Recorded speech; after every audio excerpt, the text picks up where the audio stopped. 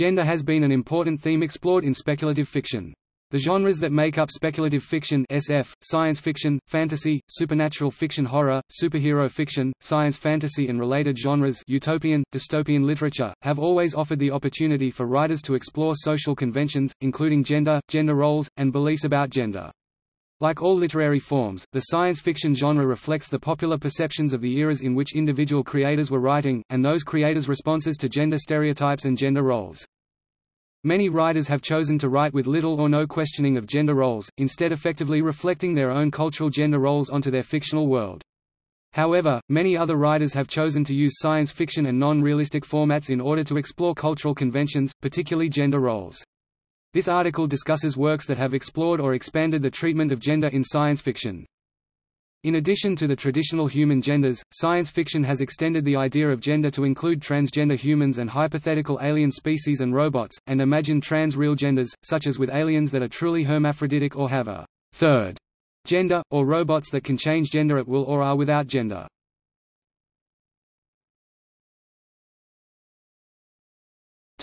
Critical analysis. Science fiction has been described as a useful tool for examining society attitudes to and conceptions of gender. This is particularly true of literature, more so than for other media. The conventions of speculative fiction genres encourage writers to explore the subject of biological sex and present alternative models for societies and characters with different beliefs about gender. Extrapolation of an initial speculative premise can as easily start from an idea about marriage customs or chromosomes as a technological change. In spite of this potential, SF has been said to present only ideas about sex and gender that are fashionable or controversial in the present day, which it then projects into a future or fantasy setting. Science fiction in particular has traditionally been a puritanical genre orientated toward a male readership, and has been described as being by men for men, or sometimes for boys. Most of the stereotypical tropes of science fiction, such as aliens, robots or superpowers, can be employed in such a way as to be metaphors for gender. Fantasy has been perceived as more accepting of women compared to science fiction or horror, and offering more roles than historical fiction or romance, yet seldom attempts to question or subvert the bias toward male superiority. Science fiction's tendency to look to the future and imagine different societies gives it the potential to examine gender roles and preconceptions, whereas the use of archetypes and quasi-historical settings in fantasy has often included patriarchy.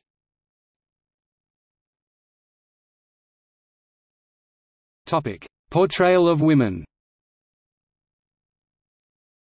The portrayal of women, or female-identified characters in the speculative genres, has varied widely throughout the genre's history. Some writers and artists have challenged their society's gender norms in producing their work, others have not.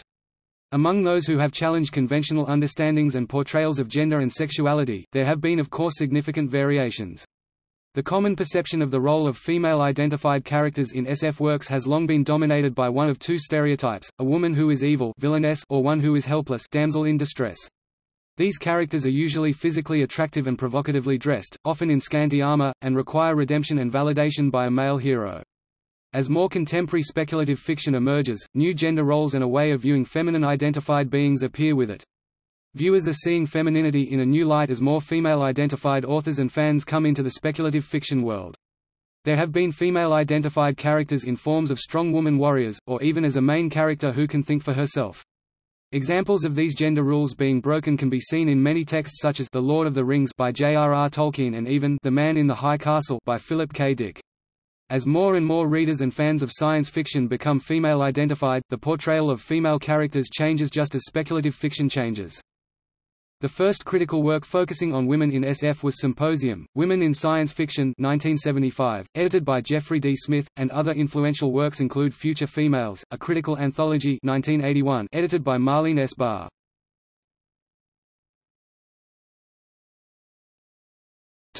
Robots and cyborgs and the portrayal of women. A gynoid is a robot designed to look like a human female, as compared to an android modeled after a male or genderless human. Gynoids are irresistibly linked to men's lust, and are mainly designed as sex objects, having no use beyond pleasing men's violent sexual desires. A long tradition exists in fiction of men attempting to create the stereotypical perfect woman. Examples include the Greek myth of Pygmalion, and the female robot Maria in Fritz Lang's Metropolis. Female cyborgs have been similarly used in fiction, in which natural bodies are modified to become objects of fantasy. Fiction about gynoids or female cyborgs reinforce essentialist ideas of femininity.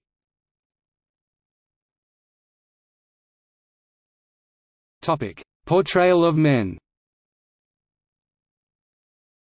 Many male protagonists of science fiction are reflections of a single heroic archetype, often having scientific vocations or interests, and being cool, rational, competent, remarkably sexless, interchangeable, and bland. Annette Kuhn posits that these asexual characters are attempts to gain independence from women and mother figures, and that this and their unfailing mechanical prowess is what gives them fans. The super male and boy genius are also common stereotypes frequently embodied by male characters. Critics argue that much of science fiction fetishizes masculinity, and that incorporation of technology into science fiction provides a metaphor for imagined futuristic masculinity. Examples are the use of hypermasculine cyborgs and console cowboys. Such technologies are desirable as they reaffirm the reader's masculinity and protect against feminization. This fetishization of masculinity via technology in science fiction differs from typical fetishization in other genres, in which the fetishized object is always feminine. The book Spreading Misandry argues that science fiction is often used to make unfounded political claims about gender, and attempt to blame men for all of society's ills.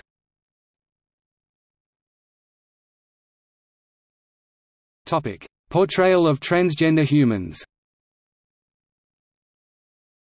While the ability to shift gender is common in speculative and science fiction, there is very little representation of trans-identified human characters that are used as little more than a plot device for the author. Male authors use the ability to change gender either speculate about medical technology or to act out an ideal of femininity. Female authors use shifting gender to discuss the condition of being woman-identified. Both create trans-identified characters as caricatures of women, rather than full humans. This is beginning to shift as more trans and queer-identified authors are writing within the sci-fi, speculative fiction, fantasy genres.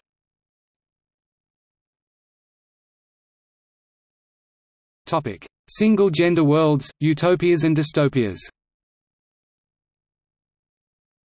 Single-gender worlds or single-sex societies have long been one of the primary ways to explore implications of gender and gender differences. In speculative fiction, female-only worlds have been imagined to come about by the action of disease that wipes out men, along with the development of technological or mystical methods that allow female parthenogenic reproduction. The resulting society is often shown to be utopian by feminist writers. Many influential feminist utopias of this sort were written in the 1970s. The most often studied examples include Joanna Russ's The Female Man, Susie McKee Charnas's Walk to the End of the World and Mother Lines, and Marge Piercy's Woman on the Edge of Time. Utopias imagined by male authors have generally included equality between sexes, rather than separation. Such worlds have been portrayed most often by lesbian or feminist authors. Their use of female-only worlds allows the exploration of female independence and freedom from patriarchy. The societies may not necessarily be lesbian, or sexual at all, a famous early sexless example being Herland 1915 by Charlotte Perkins Gilman. Men-only societies are much less common. One example is Athos in Ethan of Athos 1986 by Lois McMaster Bujold. Joanna Russ suggests men-only societies are not commonly imagined, because men do not feel oppressed, and therefore imagining a world free of women does not imply an increase in freedom and is not as attractive. Utopias have been used to explore the ramification of gender being either a societal construct, or a hard-wired imperative. In Mary Gentle's Golden Witchbreed, gender is not chosen until maturity, and gender has no bearing on social roles. In contrast, Doris Lessing's The Marriages Between Zones 3, 4 and 5 1980 suggests that men's and women's values are inherent to the sexes and cannot be changed, making a compromise between them essential. In My Own Utopia 1961 by Elizabeth Mann Borghese, gender exists but is dependent upon age rather than sex. Genderless children mature into women, some of whom eventually become men. Charlene Ball writes in Women's Studies Encyclopedia that use of speculative fiction to explore gender roles in future societies has been more common in the United States compared to Europe and elsewhere.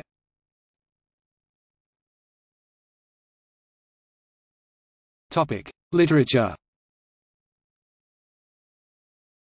Eric Leaf Davin, for instance, documented almost 1,000 stories published in science fiction magazines by over 200 female-identified authors between 1926 and 1960.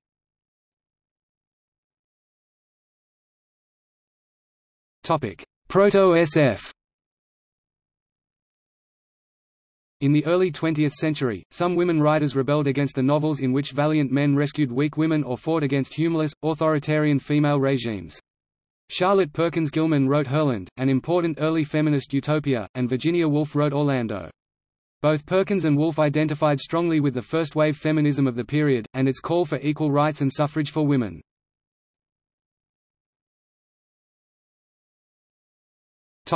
The Pulp Era and the Golden Age 1920 to 1950s. SF portrayals of future societies remained broadly patriarchal, and female characters continued to be gender stereotyped and relegated to standardized roles that supported the male protagonists. Early feminist SF visions of all-women utopias were inverted by pulp writers to tell cautionary tales about the sex war, in which brave men had to rescue society from joyless and dictatorial women, usually to the satisfaction of both sexes. John W. Campbell's astounding science fiction was unusual in its covers not depicting men with ray guns and women with large breasts. William Knowles wrote in his 1960 Playboy article on the era, "Girls of the Slime God," that a quivering bosom was no novel sight for a 30s SF hero. Space girls expressed most of their emotions through their pectoral muscle. Bosoms swayed, trembled, heaved, shivered, danced or pouted according to their owners' moods. In fact, if a hero in those days had been a little more observant and had carried a tape measure, he could have saved himself a lot of trouble. When he opened an airlock and a gorgeous stowaway fell out, uniform ripping, it usually took him 5 or 6 pages to find out whether she was a Venusian spy or not, whereas the reader knew at once. If her torn uniform revealed pouting young breasts, she was okay. Probably someone's kid sister. If she had eager, straining breasts, she was the heroine. But a girl with proud, arrogant breasts was definitely a spy. While a ripe, full bosom meant she was a pirate queen and all hell would soon break loose. Isaac Asimov disagreed, stating in 1969 that, "Until 1960 there was no branch of literature anywhere except perhaps for the children's stories in Sunday school bulletins as puritanical as science fiction," and that Knowles had to get his quotes from one 1938–39 magazine, which, Asimov said, published "spicy" stories for its few readers before "a deserved death." Floyd C. Gale in his 1962 review of Stranger in a Strange Land said that until recently, "science-fictional characters owned no sexual organs." In the 1940s, post-World War II, female writers like Judith Merrill and Lee Brackett emerged, reclaiming female characters and carving out respect in their own right. C. L. Moore is an example of a woman successfully writing pulp speculative fiction tales under a genderless pen name. Her story, No Woman Born, 1944, in which a female character's mind is transferred into a powerful robot body with feminine attributes, is an early example of a work that challenged gender stereotypes of its day by combining femininity with power. Brian Attebery suggests that if the robot had appeared male, the gender would have been unremarkable or even invisible to readers, as masculine figures could be expected to be powerful. During the pulp era, unfavorable presentations of matriarchal societies, even dystopias, were common. In John Wyndham's Consider Her Ways 1956, for example, male rule is described as repressive to women, but freedom from patriarchy was achieved through an authoritarian female-only society modeled on ant society. The 1930s saw the beginnings of fantasy as a distinct publishing genre. Reacting against the hard, scientific, dehumanizing trends of contemporary science fiction, this new branch of SF drew on mythological and historical traditions and romantic literature, including Greek and Roman mythologies, Norse sagas, the Arabian Nights and adventure stories such as Alexandre Dumas' Three Musketeers. The conventions brought with them a tendency toward patriarchy and cast women in restrictive roles defined as early as in the plays of Euripides. These roles included that of the helper maiden, or of reproductive demon. The 1930s also saw the advent of the sword and sorcery subgenre of pulp tales, which brought overt sexualization to the representation of women in fantasy. Although physically more capable, female characters frequently continued to act as helpers to the male leads, but were now depicted as extremely attractive and very briefly clothed. The first female lead character of a sword and sorcery story was Jarell of Joiry, created by C. L. Moore and first appearing in Black God's Kiss, Weird Tales, Volume 24, No. 4, October 1934.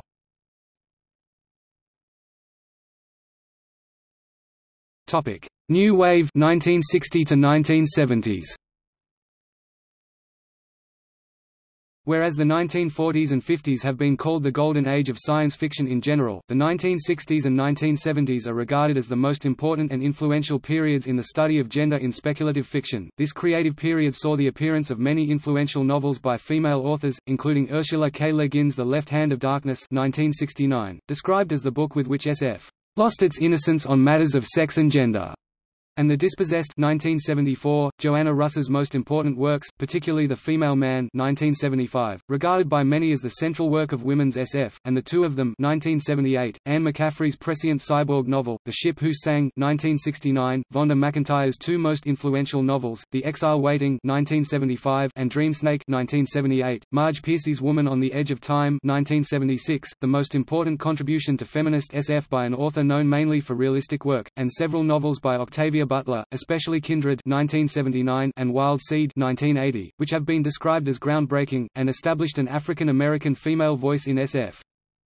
Important short stories included many by James Tiptree Jr., a male pseudonym used by Alice Sheldon, for instance The Women Men Don't See 1973, The Girl Who Was Plugged In 1973, and The Screwfly Solution 1977. These works coincided with the beginnings of application of feminist theory to SF, creating a self-consciously feminist science fiction. Feminist SF has been distinguished from earlier feminist utopian fiction by its greater attention to characterization and inclusion of gender equality. Male writers also began to approach depiction of gender in new ways, with Samuel R. Delany establishing himself as the most radical voice among male SF figures for representations of alternative sexualities and gender models in a series of major works, most importantly, with respect to gender, in Triton 1976. Gary Westphal points out that Heinlein is a problematic case for feminists. On the one hand, his works often feature strong female characters and vigorous statements that women are equal to or even superior to men, but these characters and statements often reflect hopelessly stereotypical attitudes about typical female attributes. It is disconcerting, for example, that in Expanded Universe Heinlein calls for a society where all lawyers and politicians are women, essentially on the grounds that they possess a mysterious feminine practicality that men cannot duplicate.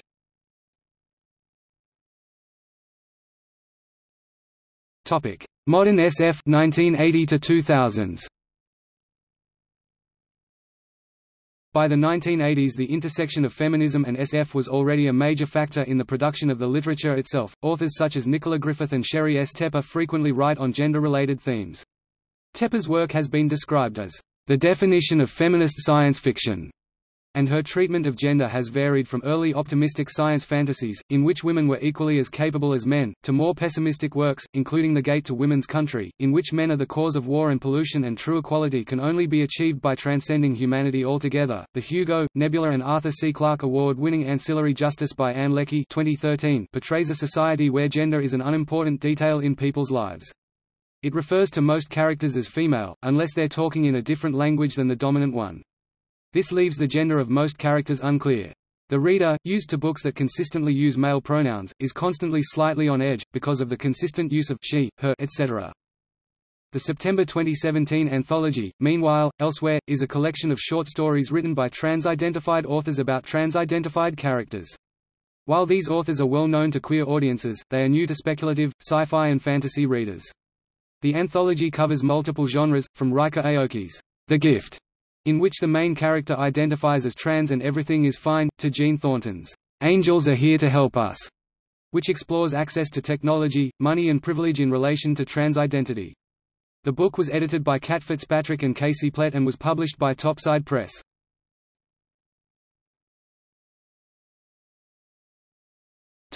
Comics. There was a time when more girls read comics than boys, but these comics were generally realist, with a focus on romance and crime stories. However, for most of their existence, comic books audiences have been assumed to be mostly male. The female characters and superheroes were targeted towards this male demographic, rather than towards women readers. Although many female superheroes were created, very few starred in their own series or achieved standalone success.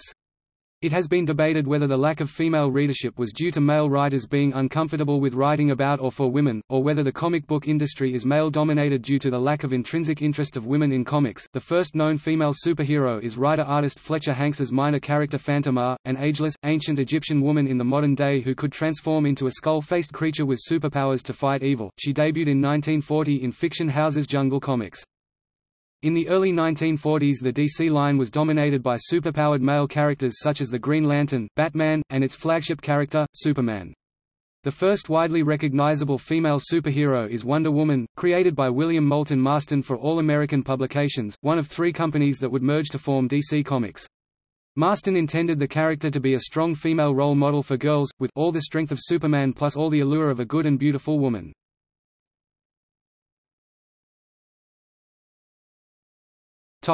Film and television.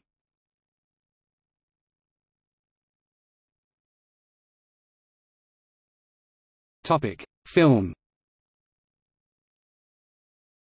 Female characters in early science fiction films such as Barbarella (1968) were often portrayed as simple sex kittens. Professor Sherry Innes has said that the portrayals of tough women in later science fiction embody women's fantasies of empowerment, such as the characters of Sharrow in the Ian M. Banks novel Against a Dark Background (1993) or Alex in the film Nemesis 2, who both physically overpower male attackers.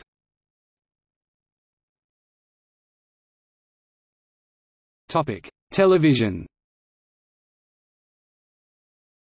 Early television depicted women primarily as idealized, perfect housewives, or often black domestic workers. By the mid-1960s and 1970s, cultural mores had relaxed, and sexual objectification of women became more commonplace. This period also saw diversification in women's roles, with blurring between the roles of middle-class housewife and working mother and the representations of women of different age, race, class, sexual orientation. The appearance of strong female characters, such as in Charlie's Angels, remained limited by associations of power with male approval. The 1960s and 70s also saw the beginnings of SF and fantasy elements being incorporated into television programming. Popular early SF programming in the 1960s reconciled the use of SF tropes that empowered women with stereotypes of women's social domains and femininity. This was seen in popular series such as I Dream of Jeannie and Bewitched, both of which have female protagonists with magical abilities. Bewitched Samantha is a witch who chooses to use her abilities as a homemaker, and her husband prefers that she limits such displays of power as much as possible, particularly when they could challenge his ego. Most of her uses of magic were to save her husband appearing foolish in front of his peers or undoing interference from her more empowered and feminist mother, Endora. In contrast, the titular character of I Dream of Jeannie was inept in her housewifely duties and was more likely to use her magic when she felt it appropriate. However, this was always in the service of her master, who demanded her nature as a genie be kept secret. Jeannie's subservience and skimpy clothing also identified her primarily as a sex object. Both programs showed women gaining more power and prominence through the metaphor of magic, but that this power was limited by women's willingness to obey male authority. The 1960s also saw the first speculative presentations of women outside the realm of domestic life. Star Trek's Lieutenant Uhura is a famous early example of a woman space explorer, and her race made her a role model for black women in particular. Her inclusion in the series is credited with bringing more women into science fiction fandom. The character was seen as a success of the feminist and civil rights movements of the era, representing the ideal of racial equality and women's ability to find meaningful employment outside of marriage and family. However, her role never rose beyond that of futuristic receptionist, and her uniform and prominent but generally silent placement in the background of scenes made her the series' primary eye candy. SF series of the 1970s followed in a similar vein, with speculative elements used to physically empower women, while society required that they pretend to be typical and non-threatening. Examples include The Bionic Woman and the television adaptation of Wonder Woman.